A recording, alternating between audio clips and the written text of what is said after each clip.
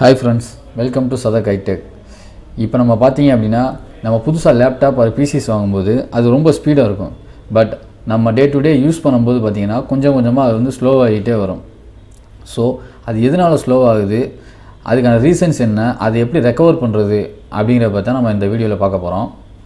First start பட்டனை click பண்ணிக்கோங்க. Run அப்படினு சொல்லிட்டு டைப் பண்ணுங்க. இங்க பாத்தீங்க அப்படினா ஃபர்ஸ்ட் percentage சிம்பலை கிளிக் பண்ணிட்டு TEMP அப்படினு சொல்லி டைப் பண்ணுங்க. டைப் பண்ணிட்டு ஓகே கொடுத்தீங்க அப்படினா இந்த மாதிரி ஒரு பாக்ஸ் வந்து ஓபன் ஆகும். இது என்ன அப்படினு சொல்லி பாத்தீங்கன்னா நம்ம டே டு டே லைஃப்ல வந்து டெய்லி PC லேப்டாப் யூஸ் பண்ணும்போது அதோட பேக்ரவுண்ட்ல கிரியேட் ஆகிற டெம்பரரி ஃபைல்ஸ். இந்த டெம்பரரி ஃபைல்ஸ் தான் வந்து நம்மளுடைய PC வந்து ரொம்ப ஸ்லோ ஆகுது. சோ இத நம்ம வந்து ஃபுல்லா delete பண்ணலாம். இது delete பண்றனால PC க்கு எந்த எஃபெக்ட்டும் கிடையாது. ஜஸ்ட் delete கொடுத்துருங்க. delete ஆயிடும். நெக்ஸ்ட் பாத்தீங்கன்னா திரும்ப ஸ்டார்ட் கிளிக் பண்ணி ரன் கிளிக் பண்ணுங்க.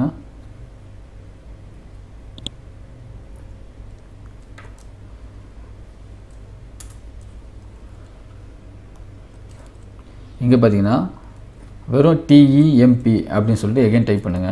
டைப் பண்ணீங்க அப்படினா இந்த மாதிரி அடுத்த ஒரு பாக்ஸ் ஓபன் ஆகும். இதே நீங்க எல்லா ஃபைல்ஸையுமே delete பண்ணலாம். எந்த ப்ராப்ளமும் கிடையாது.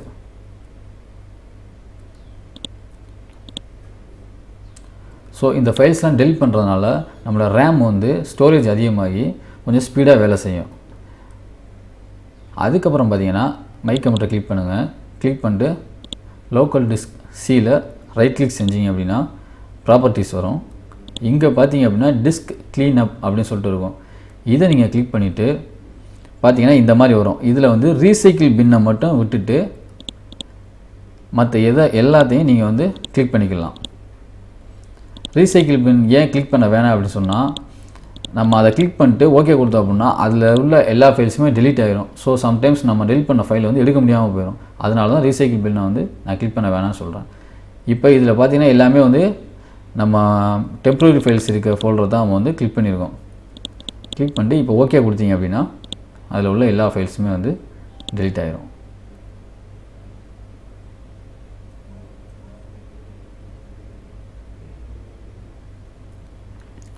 இப்படி நம்ம delete பண்றனால நம்மளோட லேப்டாப் வந்து கொஞ்சம் ஸ்பீடா பெர்ஃபார்மன்ஸ் நல்லா இருக்கும். சோ இந்த வீடியோ உங்களுக்கு பிடிச்சிருந்துச்சு அப்படினா லைக் பண்ணுங்க, கமெண்ட் பண்ணுங்க, ஷேர் பண்ணுங்க, Subscribe பண்ணுங்க. Thanks for watching.